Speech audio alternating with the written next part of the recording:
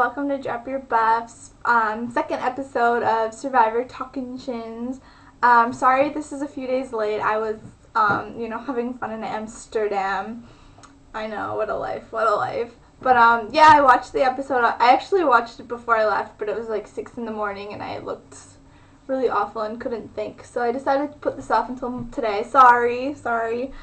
But yeah, let's talk Survivor.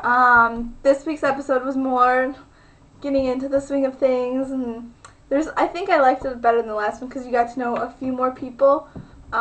So I've kind of got an idea of who a few more of the people in the tribes are. So it's more exciting now because I can see some interactions starting and everything. And they're more into the swing of things, so it's like, just like usual.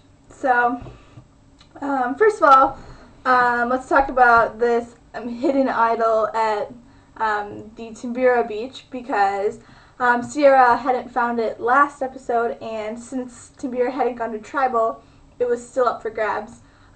It was the idol, I wasn't sure last week, but the idol was only for the first tribal of that camp, so Sandy couldn't find her idol. Wouldn't have done anything for her.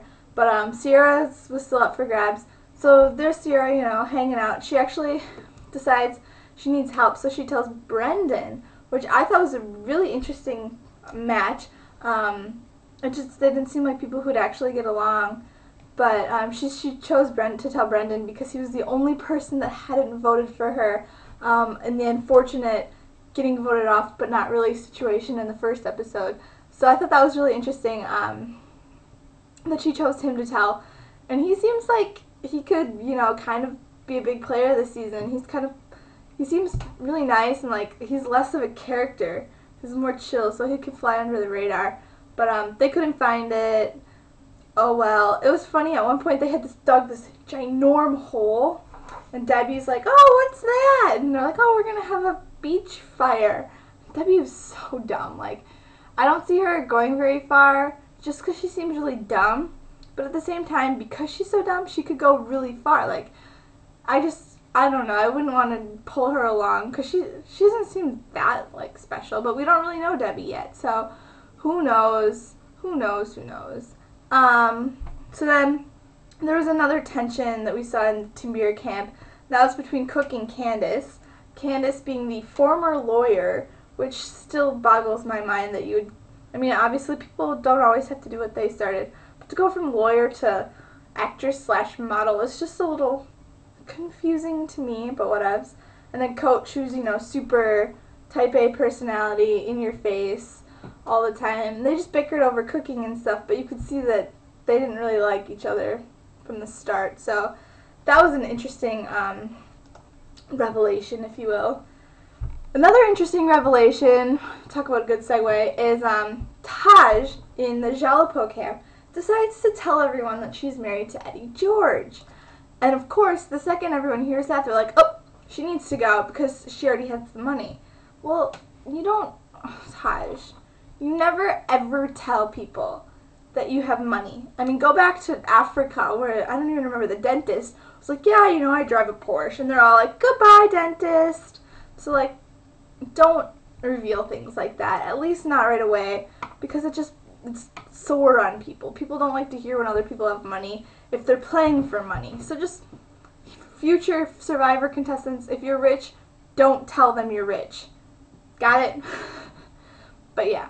So then they had their big challenge. It was exciting. It was one of the ones, they always have the ones where they wrestle and stuff, probably give viewers, I don't know, etc., etc. Fast forward, Jalapo wins. And then here's the hitch. It's immunity and it's reward. So Jalapo wins whatever, fishing stuff. But then Jalapo gets to pick one person from Timbira to go to Exile. Yay, Exile. I love Exile. I think it's an awesome idea that they had to spice things up. So then, like Micronesia, the person who gets selected to go to Exile gets to pick someone from the other tribe to come with them. So there's 2 people at Exile, which I think is a really interesting concept. And so Brendan gets chosen. Here it pops up again. Brendan gets chosen from the Timbira tribe to go, and he chooses Taj to go with him, which was really lucky for Taj, I guess, because of her unfortunate revelation that she had. So they go off to Exile, and there's a few hitches with Exile this season, which I think are going to be awesome. I'm so stoked. I hope they play out. The first being that if you go to exile, you don't have to return to your tribe. You can go to the other tribe, so you can mutiny, which they've never really, I mean, they had that one mutiny with, what was it, Cook Islands, when Jonathan and the other girl switched, but they haven't had, like, mutiny ever. And I think it's such a good idea that you can just, like, up and choose to go to another tribe. Because in real life, I mean, you can switch tribes, you can switch nationalities, whatever. So I think that could be really awesome, especially because they're bringing 2 people in, one from each tribe, you know, and then you can forge secret alliances, do all this crazy stuff, and then switch tribes, and then flip numbers, and oh my god, I'm so excited. I hope, at least once, that someone mutinies and it just flips the game over, because it could make Survivor. It could bring it into 10 more episodes, 10 more seasons, because it could totally make a new game. So I'm really excited about this mutiny idea. The other smaller thing is that they find out they each pick a note, and there's 2 notes, and only one of them has the clue on it. And so it's up to that person if they want to share the information or not. And the first clue says, oh, the idol is at your camp, not at exile, which is useless for these 2 then. They're just hanging out or whatever. But they kind of agree, you know, we'll look out for each other because, you know, we're in different tribes, but if we see each other at the merge or if there's a switch, you know, we will look out for each other. So I thought that was really interesting. And it was kind of, the theme of this episode was kind of showing some interesting interactions. I mentioned Sierra and Brendan, and then Taj and Brendan. Another one that came up that was very interesting to me was JT and Steven in the Jalapo tribe.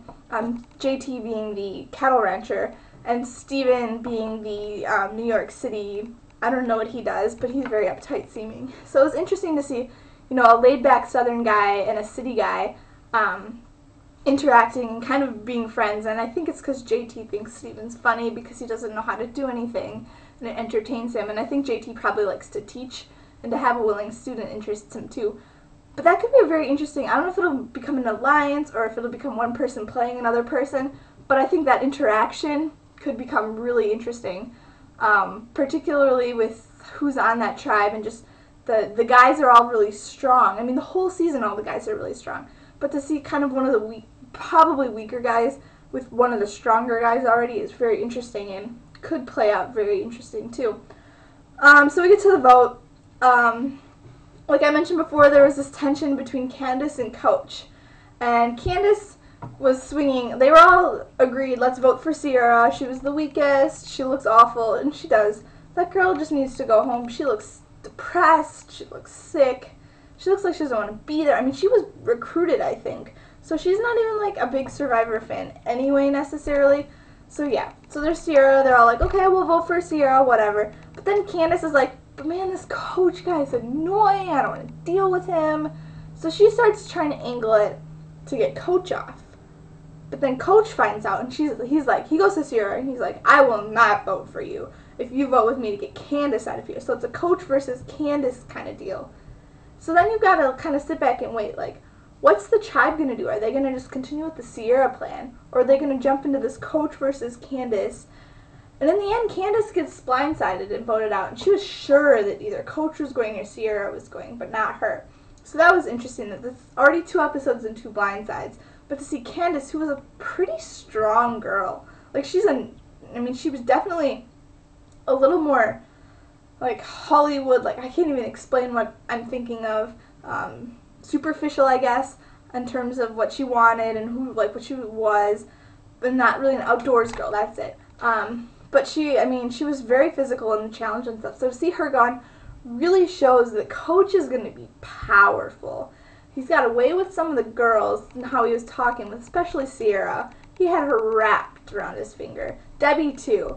And then the guys respect him at this point. So it's interesting to see that he's got a lot of power in this tribe already. He's not the most interesting guy. And no, he's interesting. He doesn't seem like the one you'd want to follow. You want to get rid of him. So that was really interesting. So yeah, next week it looks like more challenges, more Taj stuff, which looks great. I think she's going to be really interesting. So yeah, I'm running out of time. I hope you guys have a good week, or a short week now because it's already Monday, and I will see you this weekend. Bye!